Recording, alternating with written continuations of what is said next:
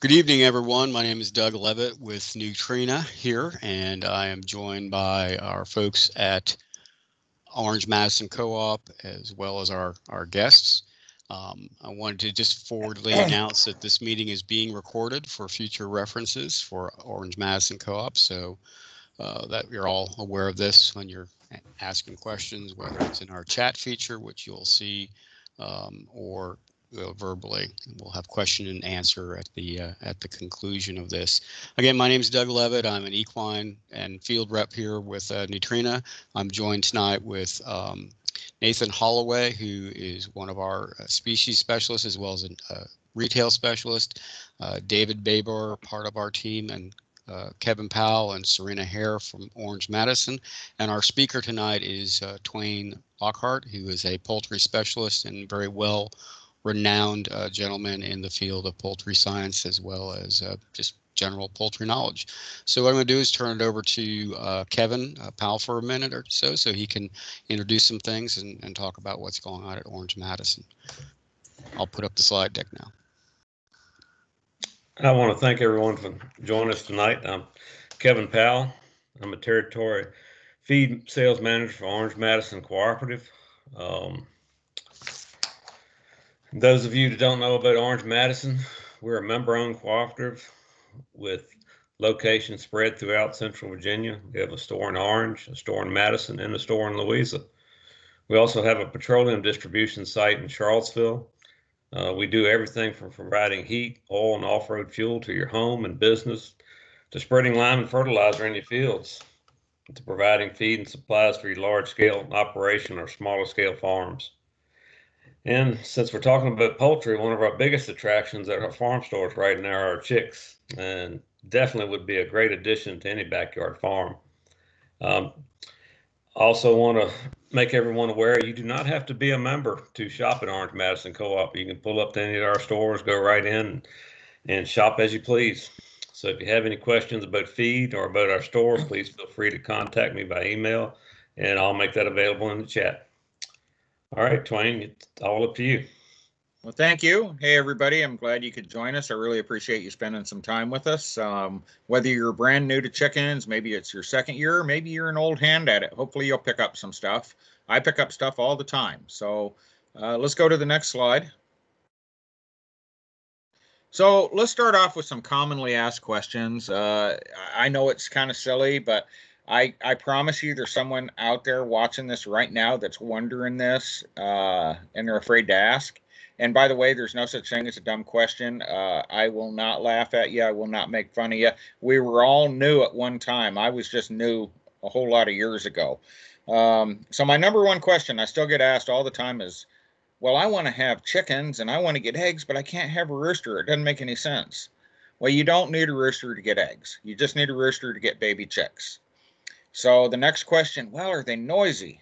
Well, refer back to question 1. Most of your noise complaints are going to come from a rooster. Your neighbors will listen to your dog bark 24/7, never say a word. A rooster crows twice, they're on the phone. That's just how that works. So most of your noise complaints come from a rooster. But we've established you really don't have to have one of those. Now, do they cause rodents? No, not at all. But the feed can cause issues. So it's much easier to prevent rodents than it is to fight them off. And by the way, if chickens and rodents cross paths, the rodents are on the menu. Your chickens will eat a mouse if they can catch them. They'll eat young rats if they can catch them. The problem is chickens are diurnal, meaning they run around during the daytime, and rodents are nocturnal. They're running around at night, and they don't cross paths too often. So the big key here is a preventive measure. Keep them out of your feed. Keep your feed in a metal trash can with a lid on it. This will really reduce the odds of them getting into your feed. Now here's a tip. People forget about this. You know those feeders that we hang from the ceiling, those galvanized feeders? Well, a rodent will climb down that cable or that chain at night and get in that feeder.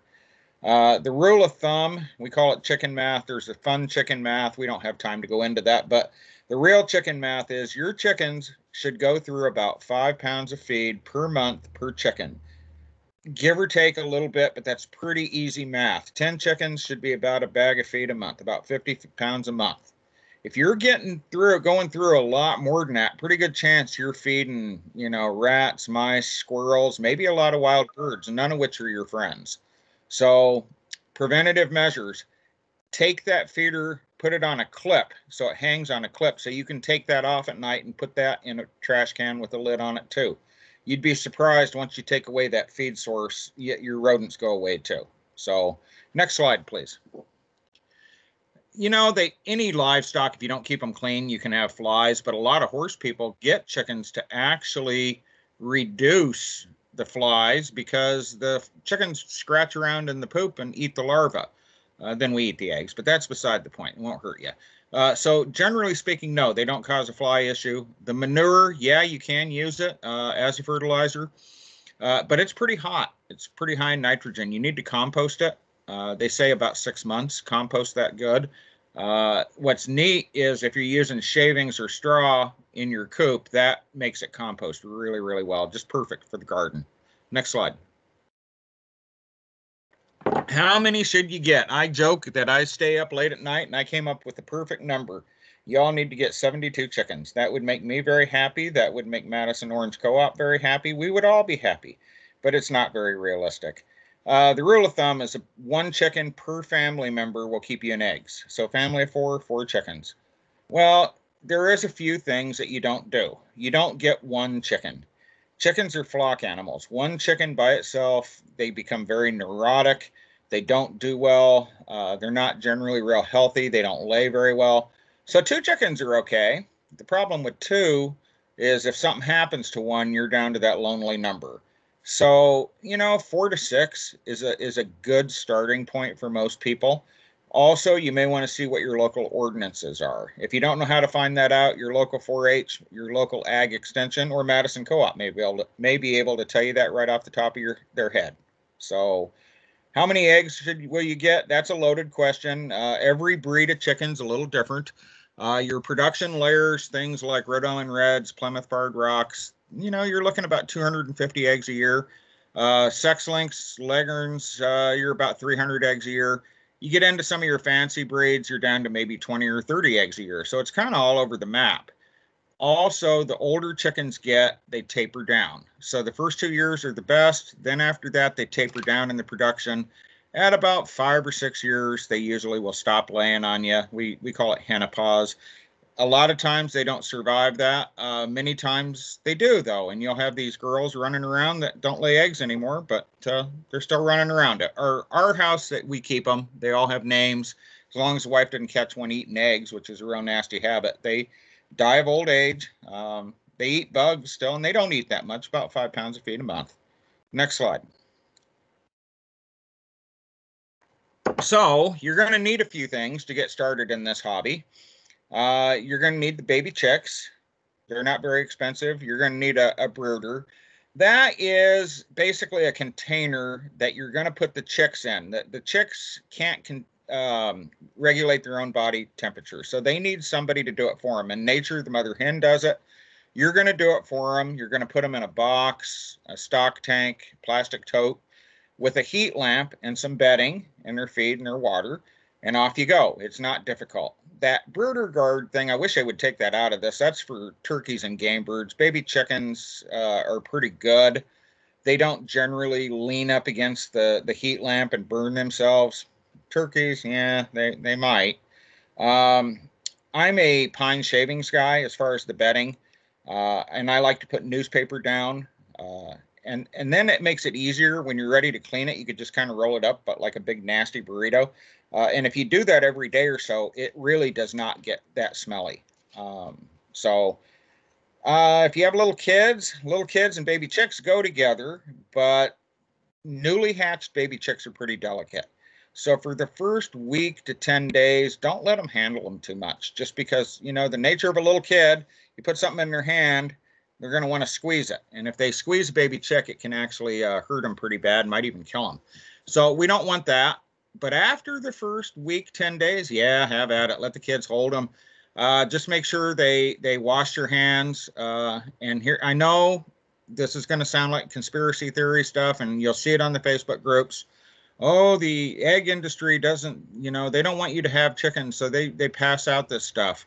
No, they don't. They don't care if you have chickens. Trust me. You'll see things about not kissing your chickens. That there's no conspiracy theory. That's real. Please don't kiss your chickens. It is a low percentage chance that you'll get sick, that you'll get salmonella, but you don't want to play with that. Salmonella is real nasty. I've never had it, but I've known people that have had it. The rule of thumb is the first week you think you're going to die. The second week you wish you would die. It's supposed to be like the worst stomach flu you've ever had. So you don't want to mess with that. Wash your hands, use hand sanitizer. Not trying to scare you, but please don't kiss your chickens. That really is kind of a thing with people, and they think it's a conspiracy theory. It's not. Next slide, please. So I like to tell you to get ready first, get your setup all up and running before you bring the chicks home. That way you don't have to make multiple trips to the co-op. You just get it all up and running and everything but the baby chicks. And then bring the chicks home and you're off and running. That way you make sure your lamp's running good and just you have it all. Next slide, please. By the way, go back one slide. I missed a spot there. Okay. It says you need to hold them for 2 weeks. That's not true. Whoever did this PowerPoint, she was a fan of going from a small container to a medium container to a big container, which you can do, but she doesn't specify that. You're going to put them in this brooding system for about 6 weeks. They're going to be in this for about 6 weeks till they're fully feathered, and they need to be indoors. Now, whether you do them in the house or not, that's up to you. The CDC doesn't like you doing them in the house because of salmonella, but everybody does it. I've been raising chickens for over 50 years. I've never gotten salmonella. I've never burned down the house. Okay. So it's up to you. A lot of people like to do them in the garage. I'm just throwing that out there. If you do have anybody in your household that has asthma, maybe you should do them in the garage because they do create dander, and that can be kind of hard on somebody with respiratory issues. So next slide, please. So wooden cardboard box. Cardboard box is my least favorite because that heat lamp falling down into those shavings is a fire hazard. Not trying to scare you. Again, I've brooded thousands of baby chicks in cardboard boxes, never burned down the house. But wooden box might be better. Plastic is even better yet. It's not quite as flammable. A stock tank is awesome if you have one. Even a big wash tub. The brooder guard, again, ignore that. That's more for turkeys and game birds. Next slide. All right. So if you are going to do them outside, let's say you're going to do them in the garage. A couple of tips here. You might want to get a second lamp and put that out there. You can put them on both ends. That way they can get away from them if they get too hot. But if something as simple as the lamp burns out, the bulb burns out, your chicks don't freeze. Another old trick that we've done for years is, or people have done, because I do mine in the house, but a lot of people tell me if they brood them in the garage, they will put a baby monitor. Many of you may have one of those laying around. Put a baby monitor on them. Trust me, if that lamp burns out, those chickens are going to tell you. They scream their little heads off. So you'll know something's wrong, but if you don't have any kind of a monitor on them, you won't know it and you might lose them. So it says 90 to 95 degrees. That's ideal, but you don't really need a thermometer. If you want to, you can, but the baby chicks will tell you if they get too cold, they get under the lamp. If they get too hot, they move away from it. It's pretty simple.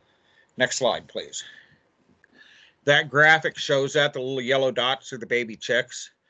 Perfect is right there in the right-hand corner. They're kind of running around, making little pee-pee, happy, contented noises. When they first come in from the hatchery, they're real loud. They've been traveling through the postal system. They're disoriented for about the first 4 to 6 hours. They're not happy campers, but they settle in pretty quick. If there's something wrong, they'll tell you. It's usually I'm hot, I'm cold, I'm hungry, I'm thirsty. It's one of the big four. So otherwise, they're not that big a nuisance. They're not that noisy. If you clean them every day or so, they're not that smelly. I will say, and I don't know the mechanics of it, you don't want to set them up in a draft. So you don't want to set them up right in the door. Every time you open the door, they get a draft. It does something to their immune system and you'll start losing chicks. That's why most of your feed stores, you'll see they have the chicks in the back of the store. It's not to make you walk through the whole store like a casino where you have to walk through everything. It's so they're not in a draft. Next slide, please. All right. So I prefer, when you first get started, I like to see you use the little quart size waterers. You can use the gallon ones, but the quart size don't take up near as much room in your brooding tank. Another tip, my wife broods hundreds of chicks every single season. She almost never loses any chicks. And I think the secret to that, one of them is she uses bottled water for about the first week. And it doesn't have to be Evian or anything like that, just purified drinking water. Your tap water has chlorine in it, and that is a variable. You don't know how much chlorine's in there. You don't know what that's doing to those baby chicks. Now, that being said, the difference between a day old chick and 2 weeks old or even 10 days old is night and day as far as durability. New chicks are kind of delicate, but they get durable pretty quick. But let's help them out that first 10 days or so. Maybe give them bottled water, do the vitamins and electrolytes in there for the first 3 to 5 days. And that really reduces your loss. It reduces the stress level. If you're getting your chicks from Madison Orange, don't worry about this part because they will get the chicks started for you. But if you do order directly from the hatchery, you're going to want to hydrate those chicks before you feed them. Chickens are pretty amazing. You know, they can go 3 days without eating or drinking because they're living on the yolk. That's how they can ship them from coast to coast through the mail. Well, what happens is when you feed those chicks when they first come in, it mixes with that yolk and it creates a very, very sticky feces, a very sticky poop. And it creates a condition called pasty butt. If you hydrate those chicks first and let them flush that out, it reduces that tremendously. I'm not going to say it eliminates it, but it reduces it tremendously. You know, it's one thing if you have one chick out of 25 that gets pasty butt, but, you know, to have 15 out of 25, it's a lot of work. And what it is it creates kind of a shell, almost like concrete, over their little vent, and they can't go to the bathroom. If you don't correct that, they'll die. Now, don't just peel that off. You need to take a paper towel with warm water, hold it on there for about 5 minutes, and it will dissolve off and come off. If you just tear it off, you might tear their vent, which they can bleed out. Also, under the best of conditions, just tearing that off, you're going to stress that baby chick. And at that age, at 1 or 2 or 3 days old, stressing her, you may have just relegated her to the bottom of the pecking order for the rest of her life because you stressed her. She's going to grow just a little bit slower than the rest of her buddies, and she's going to not have a happy life after that. So don't do that to her. Just spend 5 minutes with a paper towel and warm water. Next slide, please. If it continues and it's a kind of a chronic thing, you could take a little dab of Vaseline and put it around the vent, and then they won't stick anymore. All right. So your new baby chicks, you've got them home. You're going to feed them. Just free feed them. The cool thing about chickens is they self-regulate. They're not like me. They know when to stop eating. The exception would be your meat chickens. We'll get into those a little bit later. They're almost like a different species. But everything else, whether they be bantams or laying hens or fancies, you free feed them. Give them as much as they want. You're going to give them as much chick starter feed as they want for the first 16 weeks. Now, it says 6 weeks is critical. Yeah, okay, the first 6 weeks is kind of critical. You're laying the groundwork for that chicken's entire life. So you don't want to skimp and cut corners on your baby chick feed. Feed a good quality chick feed. But realistically, go ahead and feed them that for the whole 16 weeks, a good quality chick feed. And then you're going to go to a layer feed after the chick feed. Next slide, please. So your timeline is the first 5 to 6 weeks, you're going to have them in the house or in the garage or in some sort of a building. You're going to be brooding them. And don't go by the calendar, go by the chicken when you move them out. You need that chicken to be fully feathered, okay? So I don't care if that chicken's 8 weeks old, if it still has down on it, it's not time to go outside. Also, you need to pick a day that's relatively nice. Don't put them outside in the middle of an ice storm or something. And you're not just going to fling them outside. That's a common mistake people make. They bring home these baby chicks, they brood them, they do a wonderful job, and they just let them loose. And they're on the phone calling the feed store saying, my chickens, something ate them, they're gone, somebody stole them. They don't know where home is. So something to know is about 6 weeks after you bring these little fluff balls home, you're going to need a coop to put them in. And that's going to be your big outlay of money. That's where the outlay of money goes. It's not in everything else. Everything else is real inexpensive. So just know about 6 weeks downstream, you're going to need a coop, because even if you're going to free range these girls, they need to go in that coop for a couple of weeks so they know where home is. Then you can start letting them out, and they'll come in at night. So 7 to 10 weeks, you can start integrating with an existing flock. I think we have slides coming up about exactly how to do that. I don't want to cover that if we have slides. Do you know? I think we do. 16 weeks, you're going to go to a layer feed. They're going to be on that for the rest of their life. So you're not going to get eggs at 16 to 24 weeks. I see that all the time. Trust me, if you get eggs at 16 weeks, I want you to call Madison Co-op and have them call me. And I want to see this with my own eyes. They always say this, and I don't know why they say this. You're not going to get eggs at 16 weeks. It's going to be more like 22 to 26 weeks, okay? I don't want to set any unfair expectations. You start feeding them a layer feed at 16 weeks to pump up the calcium in her system so that she has enough calcium to produce eggs effectively. Next slide, please. So this is going to be your biggest single outlay of money right here. And this is your personal choice. I'm going to give you some tips here, mistakes that I've made over the years, and try to help you out here. You can spend anywhere from a couple $100. Yeah, you could build something yourself. You can repurpose a kid's playhouse or a tool shed. There's many options. Okay, the picture in this coop in this picture is a pretty good design. It was designed so you can get the eggs from the outside. That's what that flap is in the front. So you open that up, and that's where the nest boxes are. You don't even have to go inside to get the eggs. This is a nice design. A tip I will give you is, even with a design like this, design your coop so you can walk inside of it.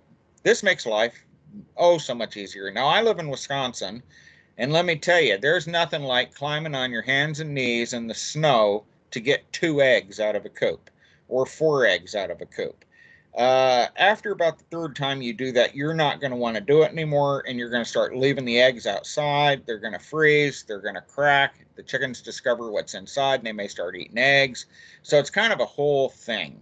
So you want to keep that in mind when you're designing your coop. You want to have it designed where it's easy to pick up the eggs. Also, let's say you do have a design where you can get the eggs from the outside. You want to be able to go in and look at your chickens once in a while. You want to pick them up every once in a while, see what their body condition's like, see if they have any external parasites, that kind of thing. So having a coop design that you can walk in is a good design. The latches on this, you want to have that design so you can put something on there, either a complicated clip or even a padlock. Raccoons are really, really clever. We joke about it. They take night courses on how to pick locks and open up, lasps and all that kind of stuff. They're very, very clever. So, one bad night, you can lose your whole flock. They're probably public enemy #1 in most places. One of the biggest, if not the biggest misnomer in this hobby is a thing called chicken wire. Chicken wire keeps chickens in, but it doesn't keep predators out, specifically raccoons. A raccoon can stick his nasty little jazz hands right through chicken wire, grab your chicken by the throat, and try and pull her through. He doesn't succeed, so then he gets frustrated and he kills all the witnesses. So like I said, one bad night, you can lose your whole flock. You want to use something called hardware cloth. They're little squares. Raccoon can't get his nasty little paws through that. And when you put that, if you're making the coop yourself, here's another tip. Don't just use a staple gun. Raccoon can peel that off. Use those U-shaped nails. It takes you a while longer to do, but they can't just peel those off like they can with a staple gun. So next slide, please.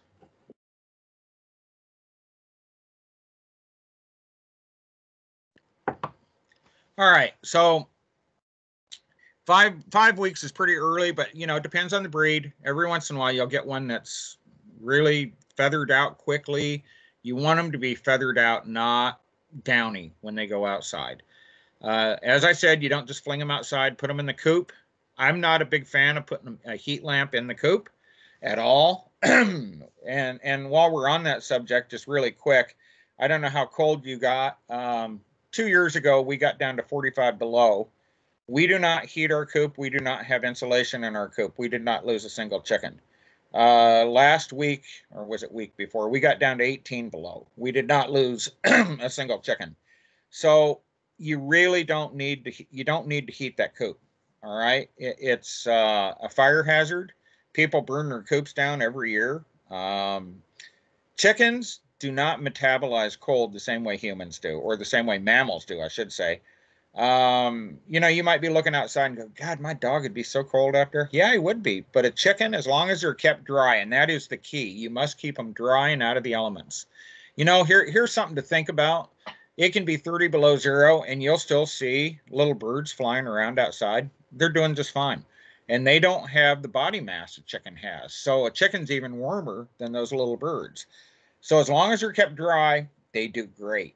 Chickens deal with cold way better than they deal with heat. Heat's a bigger issue for them than the cold. Okay. So let's get back on track. And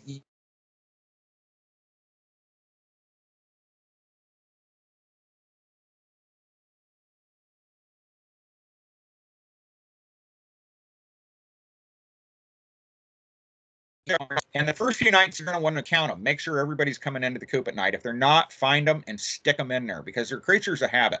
So that first night, if you can't find them and they're sleeping in the tree, you know, and right outside or something, grab them and stick them in the coop. Make them sleep in the coop. They get the message pretty quick. So, we still need the slide to advance. There we go. So, introducing chicks to an existing flock. So those of you that got chickens last year, you want to add some to the flock, please do not go down to the co-op and buy some baby chicks and bring them home and stick them in the coop. It's not a Disney movie. Nobody's going to magically develop a maternal instinct. In fact, if you have kids, you can't unring this bell. You can't unsee it. Guys, they'll probably be on the menu. If the chicks don't belong to those adult chickens, they'll probably eat them. And it's pretty disturbing. So please don't do that. But you can introduce juvenile chickens into the flock.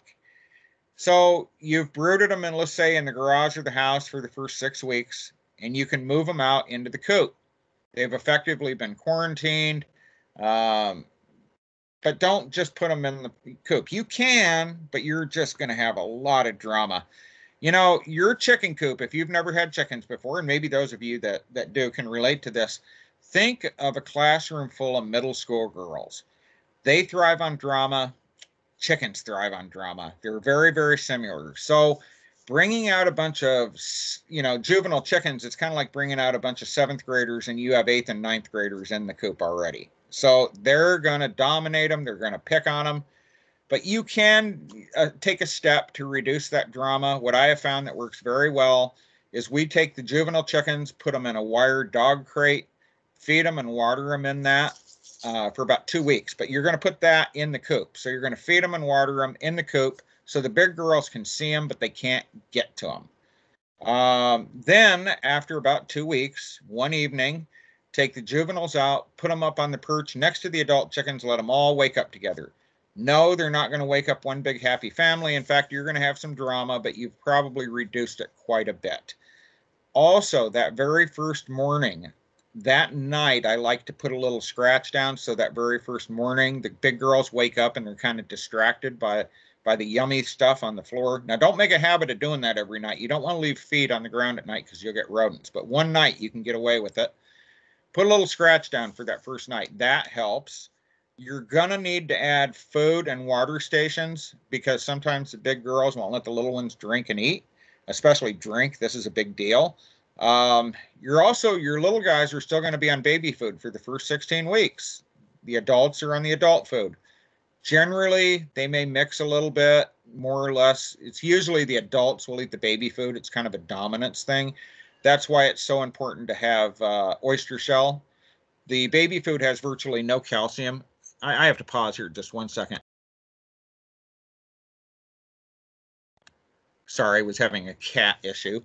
Anyway, the adult chickens will eat the baby chicken feed a little bit. Not going to hurt them as long as they have oyster shell available as a calcium supplement. So you may also want to take, what a lot of people do is they will take sheets of plywood and lean them up against the coop on the inside, a couple of spots. kind of creating a little safe haven so the young girls can get in there, but the big ones can't follow them. Also having a rooster. You know, rooster, you don't need one, but he is sort of the voice of reason in the coop. And he may help settle this pecking order issue. So, but for most of you, that's not a good enough reason to get a rooster. The negatives outweigh that. But if you already have one, you may find that he's going to help a little. Next slide, please. So we pretty much, I think I kind of covered all this. Not all. You don't want to overcrowd your birds. At the end of the day, when it's all said and done, you need about 4 square feet per chicken ground space. Okay. And I say the ground space, you can't just do total cubic feet because they can't hover, they can't live on the perches. They need to have about 3 to 4 square feet, ideally 4 square feet per chicken. If you exceed that, if you have more chickens than that, the world will not end, the moon and stars will not fall from the sky, but they get in trouble. When you overcrowd chickens, a lot of things happen and none of them are good. They may start feather picking, they may start egg eating. So you want to watch that. You don't want to overcrowd them too much. If you bring in adult birds or juvenile birds outside of something you brooded yourself. Now remember, I said you effectively quarantine these birds. They came from the hatchery, sterile environment. You've had them quarantined for 6 weeks in your house or your garage. Then you move them out. So they're safe. They've not been around anything. You go to a poultry swap and bring home some chickens. Well, you need to quarantine those for about 30 days away from your flock. They can look perfectly healthy at that swap, and you bring them home, and 2 weeks downstream or 3 weeks downstream, all your chickens are sick. You may bring home something you didn't count on. And then maybe it may be, oh, my buddy has chickens, and he has a really clean operation. He knows what he's doing. Yeah, he may, but the stress of moving those birds from his house to your house may cause those chickens to get sick, make all your chickens sick. Trust me, you don't think it can happen to you, but it can. Quarantine any juvenile or adult birds coming in off your property, not the baby chicks coming from the co-op. Remember, you're going to quarantine them when you brood them. Next slide. Next slide, we kind of covered all that.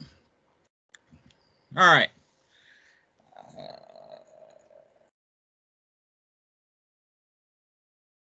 I think we covered all that too, to be honest with you. Pecking order, you'll hear that term all the time. It's just part of flock life. You know, you have your alpha. Usually the rooster's the alpha. He's in charge. Then you'll have an alpha hen. She's number 2. She's right behind him. If you don't have a rooster, the alpha hen runs the flock. And it's numerical. It goes, you know, if you have 10 chickens, you all the way down, number 1, number 2, number 3, all the way down to the bottom, number 10, or if you want to count the other way. And that's just the nature of chickens. No matter what you do, you're going to have a pecking order. And it can seem very, very cruel, but that's just how they operate. It's flock mentality. The flock's only as strong as the weakest member. So sometimes if they have a weak member they don't like, they may try to vote her off the island. I'm just telling you, not trying to scare you, but it does happen. Okay, so switch gears a little bit, talk a little bit about ducks. Next slide. So you don't ever brood ducklings with baby chickens or anything else. Ducklings tend to be very messy. They don't really play in the water. They have to keep their nasal membranes wet and their mucous membranes wet, so it appears like they're playing in the water. So they end up flipping water all over the place. If you have chickens or pheasants or anything else in there with them, they get wet, they get chilled, and they die. So you don't ever brood waterfowl with anything else. If you're going to brood ducks, just brood them by themselves. A life-changing moment for me was a couple years ago. Somebody told me, see, I tell you, I learn stuff all the time. A couple years ago, somebody said, oh yeah, you just put a couple of pee-pee pads down below the shavings. That was a life-changing event, okay? It made brooding ducks so much easier. They were so much less messy. But other than that, you kind of feed them and do them the same way. The one big tip I would tell you, never ever feed your ducklings medicated chick feed. The medication's not approved for them and it can cause serious health issues with ducklings. So you don't feed the medicated feed to them. Next slide, please. So you're going to find they are messier. They do go through more water. You're also going to find they grow crazy fast. Ducks just grow really, really fast. They're a lot of fun. They have a lot of personality. Next slide. Same thing, bottled water, just like with your chickens. Ducks tend to be a little tougher. They tend to have really strong immune systems. But same thing, bottled water just helps reduce your losses. Again, do not mix the species. Next slide. They put the chow away. They eat quite a bit more than chickens do. They do have different nutritional requirements. So, I mean, in theory, you can feed them a chicken food, but it's not right. Your male ducks will have a real problem with layer feed. And you may never hear anything about this because unless you take that dead bird and have a necropsy, that's a $10 word for an autopsy on a duck. Unless you have a necropsy done, you don't know. You just have a dead bird. There's too much calcium in chicken layer feed for ducks, especially the males. They need a higher niacin level for their legs. They need about 18% protein, depends on which duck breeder you talk to, and the lower calcium levels. Next slide, please. This bird has a condition called angel wing. It's from too fast a growth. It's from feeding probably a non-duck specific product to this bird, and it was too high a protein at a critical juncture in time. But it can also be a genetic issue. There's a couple of factors that can cause this. It's from the wings growing too fast and they twist. It's very hard to correct. So this is also why you want to feed a duck-specific product if possible. Next slide, please. So we developed one. We had several nationally known duck breeders that show ducks all over the country. They helped us. They had several bullet points. We interviewed them separately, and you know what? All those bullet points overlapped. They all wanted the same thing. Maybe not quite in the same order, but they all wanted the same thing. They wanted the lower calcium, the higher niacin. They wanted pre and probiotics. They also wanted small, hard pellets. Okay, so they hold up in the water.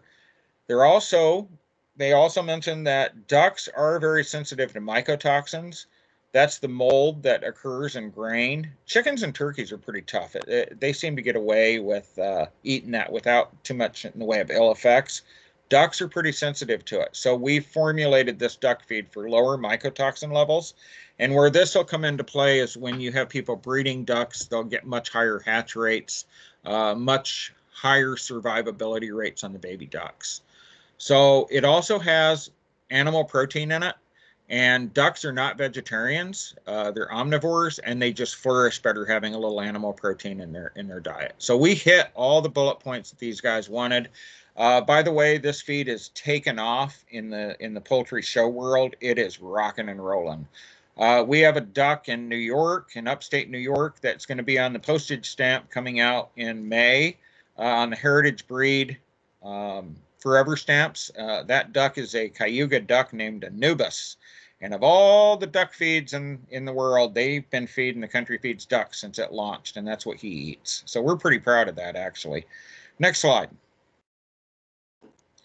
So I got to throw a disclaimer out. Technically, you're really, from a biosecurity standpoint, you're really not supposed to mix species, but everybody does it. And I'll give you a prime example of this, what I'm talking about.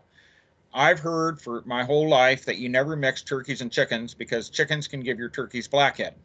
Okay? Been raising them together for 50 years.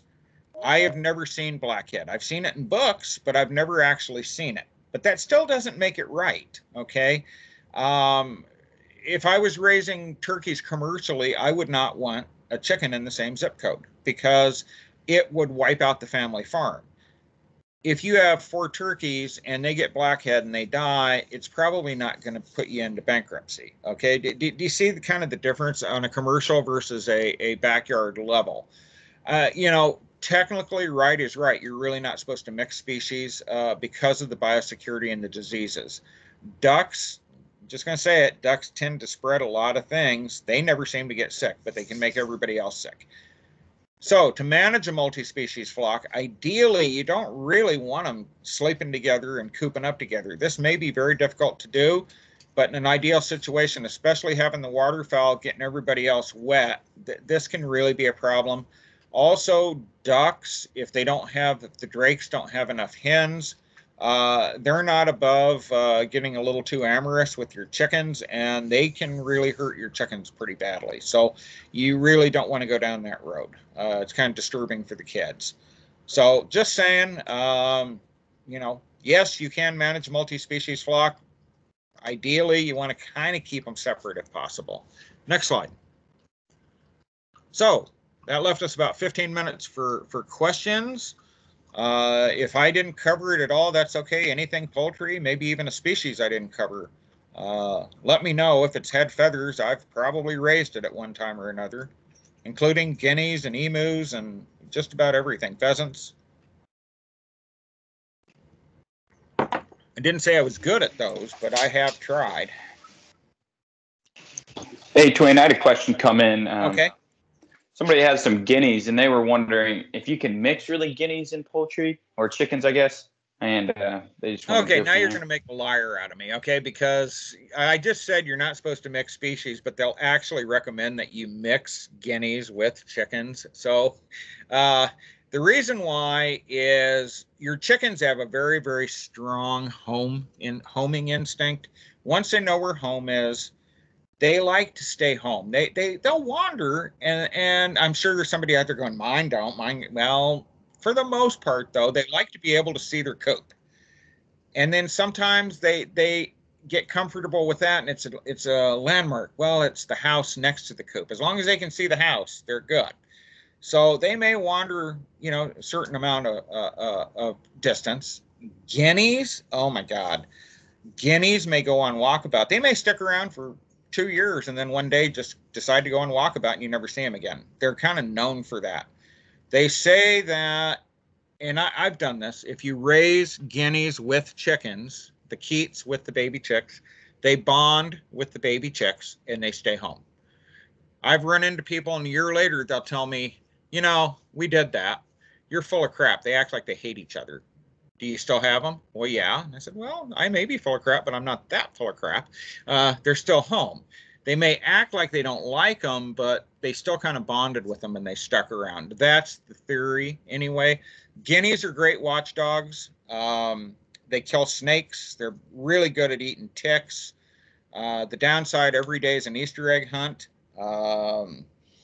They don't like to stay home. They're not all that fond of coming into the coop at night. They like to sleep up in the trees. They're almost like a wild chicken. Does anybody know what a group of guineas is called? It kind of describes guineas. A group of guineas is called a confusion, and that really kind of describes them. It's really hard to tell the males from the females, but like I say, they're great watchdogs. They eat snakes. I like them. They're real comical, but they're loud. If you don't think your neighbor would appreciate a rooster, don't even contemplate getting guineas because they're louder than a guinea. So,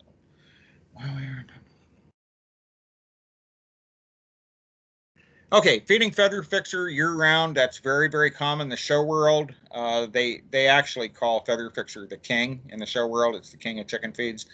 It is a top shelf layer feed as well as a molting diet. So yeah, you can definitely feed that year-round if you want. The mistake people make with that product is they wait till the chickens are like naked and then they start feeding it, and then they call me. They're like, oh, it's not working. Well, it's ideally better if you start it before they go into the molting process, and then it really helps speed up the molting.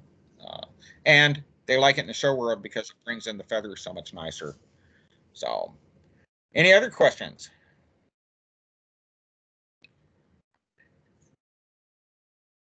Twain, could you cover, anybody wanting to get with the Bantams and Okay. how to mix with the other hens? All right. So Bantams, in case you're not familiar, Bantams are the miniatures of the chicken world. Think of ponies, what a pony is to a horse. In just about every instance where you have a standard sized chicken, there's a Bantam version. They're little, they're cute. They're a lot easier to handle, so they're perfect for little kids, maybe to get kids started in poultry, maybe showing aspects, showmanship, things like that. Now, that being said, the downside to Bantams, they're extremely broody. Broody means they want to be mom. Okay, most of your laying breeds, your standard Rhode Island Reds, your Sex Links, your Australorps, your Easter Eggers, Plymouth Rocks, they have bred that broodiness out of them. I mean, I'm not going to lie, you'll still get one once in a while, but for the most part, they're not broody. They don't want to be mom. And being broody is not a good trait for most of you. Let me tell you how this plays out. You come home one day and it's always your favorite chicken. You come home, Betty's gone missing. You're like, oh no, something ain't Betty. So you have a funeral service, you move on. 3 weeks later, Betty comes out from under the house with the string of baby chicks. Okay, not the end of the world. Just know that about half of those will be male. But here's what normally really happens in the real world. Betty goes missing. You have the funeral service. You've moved on. 3 months later, your husband or you, maybe, or whoever is under the house working on the plumbing, and there's Betty sitting on a bunch of rotten eggs because Betty doesn't have a husband. There's no rooster in the zip code. Well, you get broody breeds of chickens. They will sit on the eggs whether there's a rooster around or not. Now, why this is a negative is she hasn't been laying eggs for you. She ruined a whole clutch of eggs. You yank her off that nest right that minute, it'll probably be 6 to 8 weeks before she starts laying again. They get real skinny when they sit on a nest for an extended period of time. So for most of you, being broody is not a real good trait. Bantams, as a rule, are extremely broody. Now, remember, we talked about the middle school classroom full of girls. So what did they do with the kids that were like really little, that were half the size? They picked on them. So if you're going to do bantams, do bantams. If you're going to mix them with the standard size chickens, just know they're probably going to get picked on a little bit. If you have a big area, a big coop where they can get away from the big girls, that's fine. But if they're going to be confined in somewhat close quarters, they may have a kind of a rough time. So just throwing that out there. I'm a big fan of bantams. If you do bantams, you probably should feed crumbles, and that means, all chickens can eat a pellet. All chickens can eat a crumble, but not all chickens can eat a pellet. So the smaller bantams will need a crumble feed. And there's really no difference between the crumbles and the pellets. They're made out of the same thing. In fact, they make the crumbles out of the pellets. It's just a different form. So hopefully that covered it. Not trying to discourage you from getting bantams, just wanting you to know what kind of the shortcomings of them are, and to have your expectations correct. Any other questions?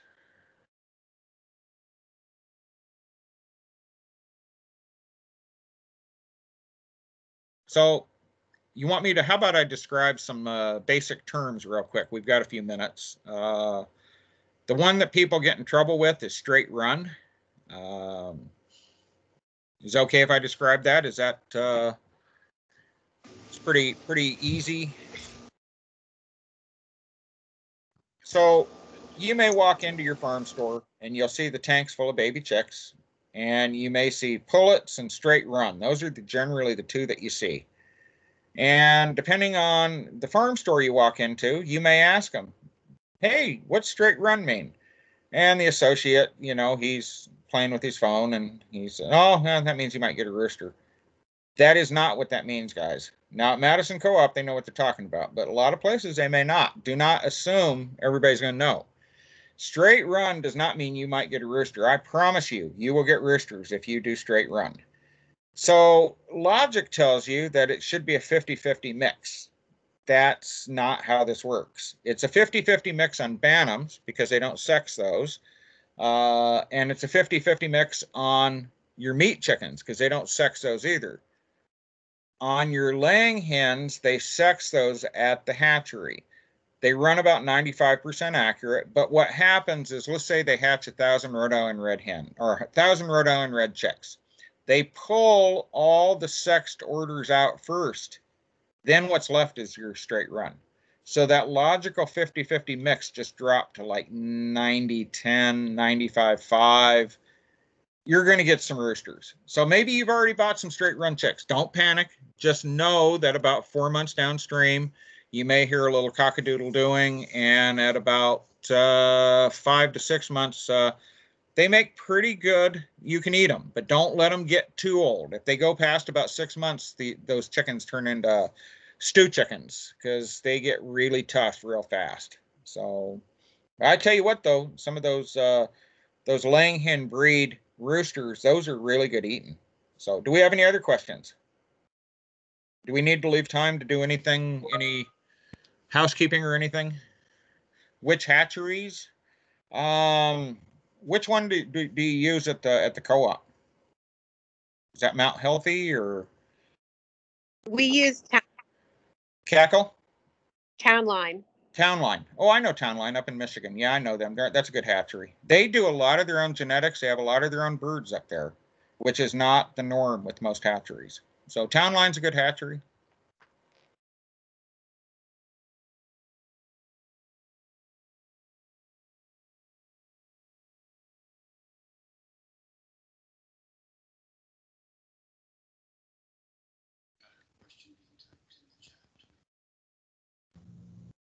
I sometimes try. Oh, go ahead. Oh, sorry, Twain. No, go ahead. This is Serena Humphrey. I'm with Orange Madison Co-op. I just want to add something in. If we're getting another question, and we'll answer it. There's a giveaway included if you're attending this meeting. So what I plan to do is insert everybody's name in a raffle this evening, and I'll be contacting the winner tomorrow morning and announcing the winner on our Facebook page. So if you don't follow our Facebook page or like it currently, you can search it. It's Orange Madison Cooperative.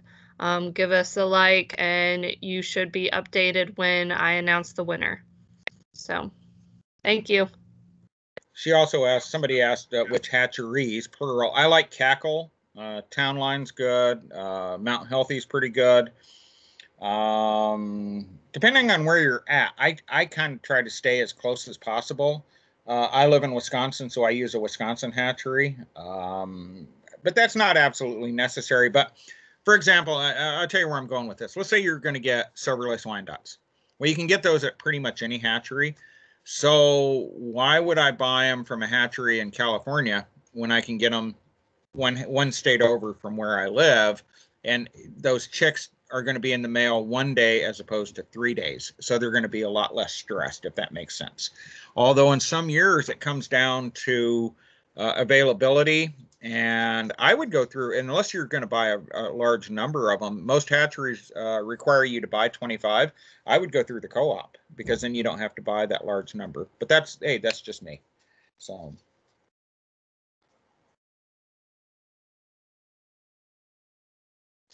For those of you that are brand new, don't overthink it. You took the first good step here. I like to tell people I'm not all that bright, but I can raise chickens. Don't beat yourself up if you lose one or two. It's going to happen. It happens to the best of us. The learning curve is pretty fast. There's a lot of info out there. If you do get stuck, you can always get a hold of the co-op, and if they don't know the answer, they can get a hold of me. And if I don't know the answer, I know plenty of other chicken people. So it's a lot of fun. It's not just about getting eggs or raising meat chickens.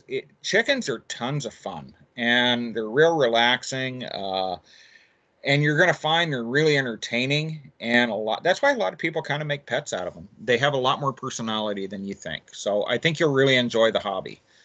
By the way, there's only one quarterback in the NFL that has chickens, and that's Tom Brady, and he has 7 Super Bowl rings. I'm not even a Brady fan, but I think there's a connection.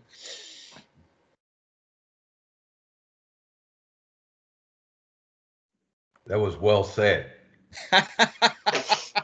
Yeah, I've tried to call Aaron Rodgers. He won't return my calls. I'm probably on some weird watch list now. I'm telling him he needs to get him some chickens. We thought you were already on that weird watch list. I am. The last 3 sitting presidents I've written letters to and told them they need to get chickens. And I'm sure nobody writes me back, so I'm sure I'm on some watch list. I think I'm on a watch list within Cardwell, too. Entertaining as ever. Well, thank you, Twain, for joining us. And thank you for Orange Madison Co-op for hosting this and putting this on. To be looking out on the Facebook page for the winner announced tomorrow morning. But if there's anything else, reach out to Kevin, Serena, the Orange Madison Co-op. They got a really good crew there. So please reach out to them. And thank you again, everybody, for jumping on. Yep. Thanks for your time, everybody. I really do appreciate it. Thank you, Twain. Thank you, everybody. Thanks, everybody. Have a good night. You too. Stay